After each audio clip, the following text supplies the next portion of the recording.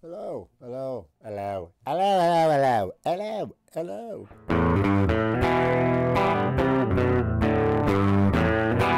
Hi, how are you guys doing? Well, it probably hasn't sunk in. I'm probably still in shock. You have an incurable disease. There ain't shit we can do for you. Just give you opioids.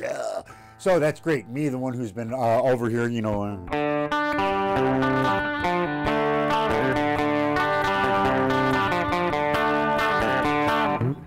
railing against drugs of all kinds, and it's like, my first thought was like, oh crap, if this is really incurable and I'm just gonna die from it. They said we can make you comfortable. Yeah, that's code words for opioids. Crap, I'm gonna have to start taking your opioids.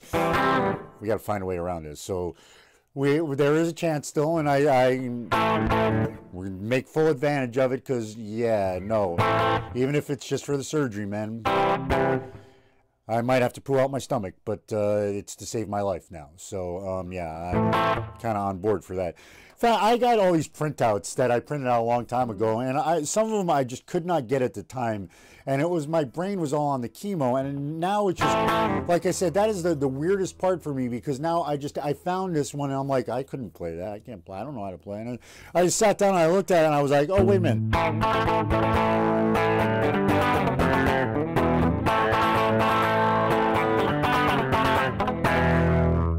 And then I looked at the verses, and I'm like, well, wait a minute. It's like, baby, you understand me now. Sometimes I feel a little bad. Don't you know that no one alive can always be an angel? When things go wrong, I seem to be bad. I'm just a soul whose intentions are good. Oh Lord, please don't let me be misunderstood.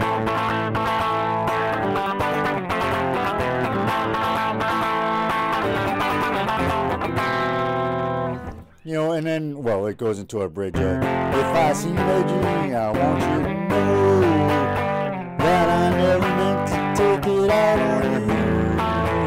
Life has its problems, and I get my share. And there's the one thing I never mean to do, because I love you. It helps if you can be able to read it.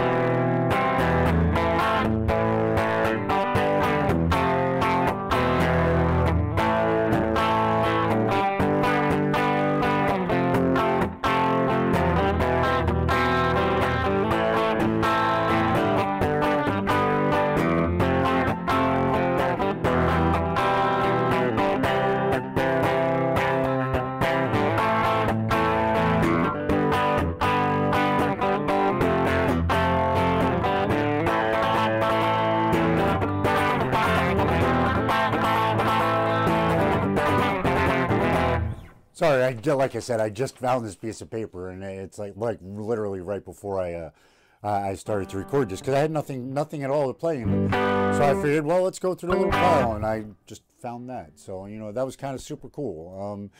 I'm not gonna let this death thing get me down too much. I hope it's not gonna bring you guys down. I want to keep the vibrations high. I think that's how I'm gonna get cured. So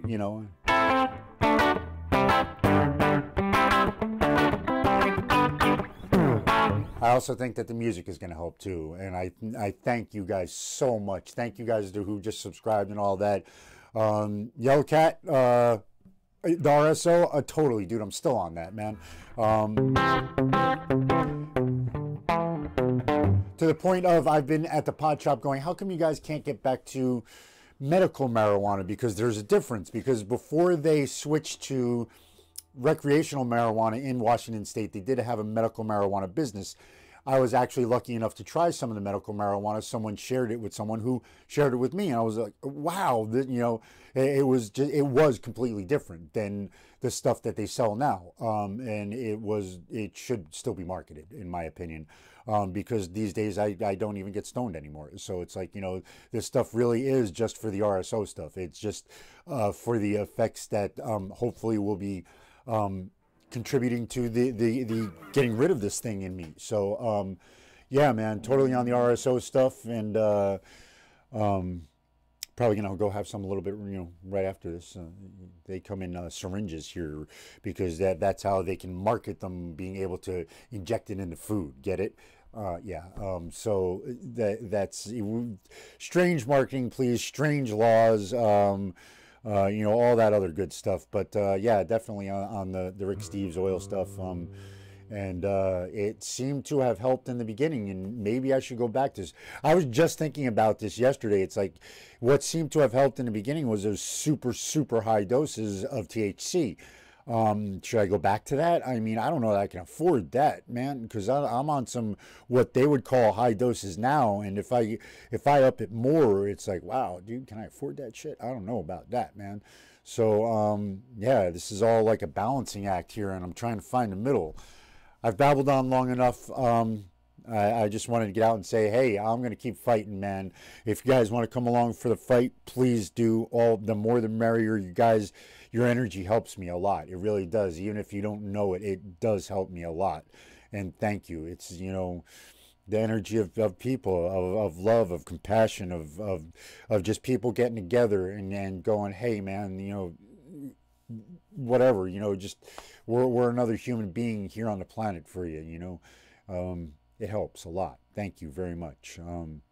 The subscriber thing, please keep going if you could, because like I said, I don't know if I'm even going to be around, because the rate I'm getting the subscribers, they didn't tell me how long I would be around, so I really don't know, and I can't say, and I would like to reach that goal. And this is absolutely not something just to come out here and go, yo, man, if you want this to happen, you have to do it now. This is definitely, please help me out here, because I would like to do this before I actually die. That is a messed up thing to say. I never thought I'd ever utter those words, but damn, man, it's got to sink in at some point. Anyways, always look up, man. He's there for you. I want to end this on a positive note, because that's where we going. Positive. Go out and play some music, man. Go listen to the Animals. They're freaking amazing. Eric Burden's voice is just, whoa, dude. Spill the wine. And yeah, man, always look up. He's there for you. Or was that War? Anyway, Eric Burden. Listen to Eric Burden. Just do either War or the Animals. He's pretty amazing singer. And always look up. He's there for you. I'll see you then, man. Peace.